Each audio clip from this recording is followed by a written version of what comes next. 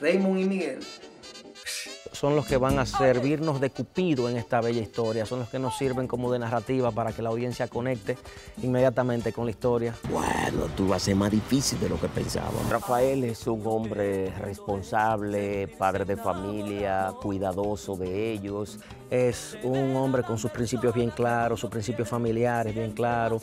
Es un poquito chapado a la antigua, vamos a decir. Es una persona muy correcta, muy decente. Muy responsable en su trabajo, con un carácter diferente al que están acostumbrados a verme a mí en las demás películas. Es un humor más terminado, aunque me dieron, como siempre, la oportunidad de nosotros improvisar, pero como que todo estaba dentro del contexto y la belleza que había alrededor, pues, es impresionante.